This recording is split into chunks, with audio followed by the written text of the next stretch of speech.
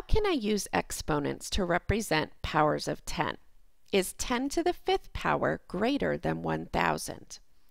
In this lesson, you will learn how to represent powers of 10 by using exponents. When we multiply a numeral by a power of 10, the digits in our product shift to the left the same number of times as the number of zeros in the power of 10.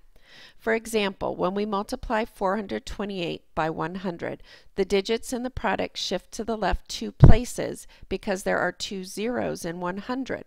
The product of 428 times 100 is 42,800. This makes sense because 42,800 is 100 times greater than 428. 85 and 8 are both factors. When multiplied, the result is called a product. The product of 85 times 8 equals 680. A power of 10 is the result of multiplying 10 by itself a certain number of times. 10, 100, 1,000, and 10,000 are all powers of 10. When we work with the power of 10, we are multiplying 10 by itself a certain number of times. Let's start with 1. When we multiply 1 by 10, the value of the 1 is increased 10 times for a total of 10. There are 10 groups of 1. We call this 10 to the 1st power. The digits have shifted 1 place to the left in our place value chart. When we take 10 and multiply it by 10, the value is increased 10 times for a result of 100. Again, the digits have shifted 1 place to the left in our place value chart. There are 10 groups of 10. We call this 10 to the 2nd power, or 10 squared. Why do you think we call it 10 squared? The array that is formed when we multiply 10 times 10 is in the shape of a square, so it's referred to as 10 squared. What if we continue and multiply 10 times 10 times 10?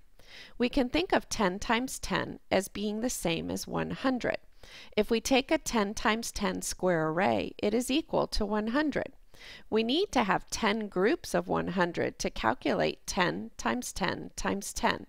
We can continue adding groups of 100 until we have 10 groups of 100, which is equal to 1,000. We call this 10 to the 3rd power, or 10 cubed. Why do you think 10 times 10 times 10 is referred to as 10 cubed? The resulting model of 10 groups of 100 is in the shape of a cube. The dimensions of the cube are 10 by 10 by 10. Let's see how we can represent a power of 10 using exponents. In the equation 10 times 10 times 10 equals 1,000, we can represent the 10 times 10 times 10 as 10 to the 3rd power, or 10 cubed. The base is the factor that's repeatedly multiplied, in our case 10. The exponent 3 is the number of times the base is multiplied by itself. In our example, it is 3 because we're multiplying 10 times 10 times 10. When we combine the base and the exponent, we have our power. In this case, it's a power of 10 because our base number is 10. A common misunderstanding students have is thinking the exponents are factors. In our example of 10 to the 3rd power, many students think this represents 10 times 3, which is equal to 30.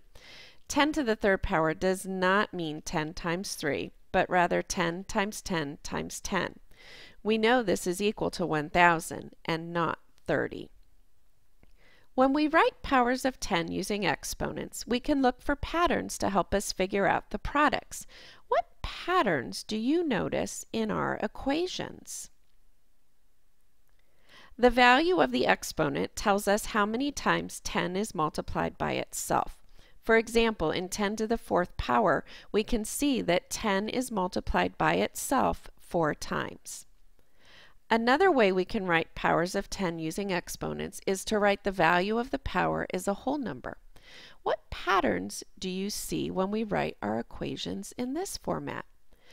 The number of zeros in the power of 10 is equal to the value of the exponent. For example, in 10 to the 4th power, there are 4 zeros in the product of 10,000, which is equal to the power of 4.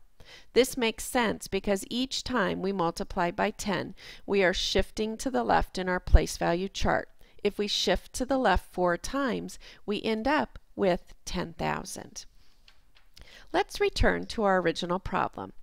How can we use what we know about writing powers of 10 using exponents to help us solve this problem? 10 to the 5th power means the same as 10 times 10 times 10 times 10 times 10. Since there are 5 zeros in the factors, the product will also have 5 zeros. 10 to the 5th power is equal to 100,000. 100,000 is greater than 1,000, so my answer is yes. 10 to the 5th power is greater than 1,000. In this lesson, you have learned how to represent powers of 10 by using exponents.